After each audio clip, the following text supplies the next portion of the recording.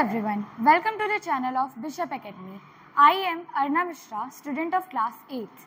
Today we are here to discuss our physics topic, why does ship floats on water but the needle sinks? The main principle behind it is the principle of Archimedes.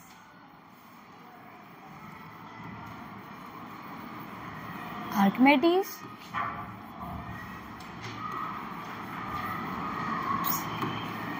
principle. Archimedes' principle states that if any body is fully or partially submerged in the water, then it experiences a upthrust force or buoyant force.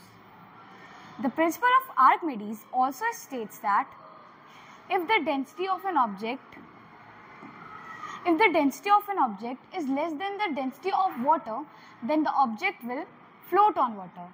And when the density of an object is greater than the density of water, then the object will sink in water.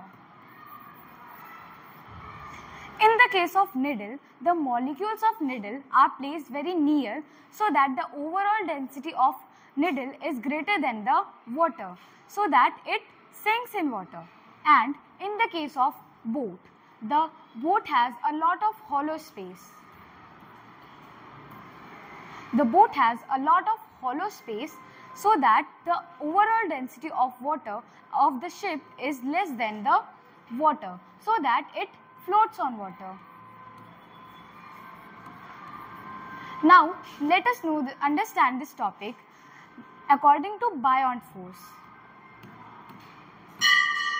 Buoyant force, the force that is exerted by the surface of the liquid and pushes the object in upward direction is known as buoyant force. Buoyant force is represented by the FB. Buoyant force is equal to the weight of water displaced by the body. In the case of ship,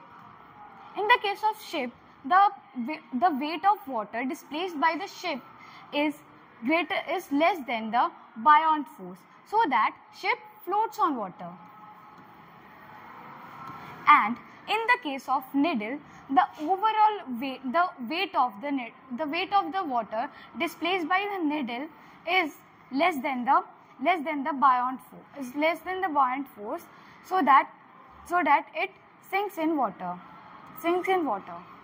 Now I hope you understand what is buoyant force and why does ship floats on water but needle sinks. Thank you.